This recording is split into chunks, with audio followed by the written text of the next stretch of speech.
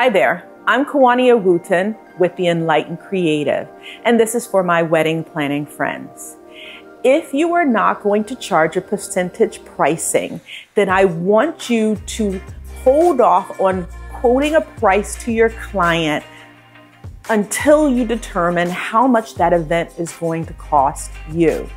And that means how many staff members you need, how much is going to go into creating this event, how much is the venue going to cost you. And when I say how much is the venue going to cost you, is the venue in a historic home that requires more staffing for setup?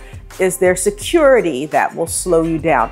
All of these factors need to come into play, because if not, your profit margin will be zero if you don't take these numbers or these factors into account before you quote a price to the client. Because there's nothing worse than coming back to the client after you signed a contract begging for more money.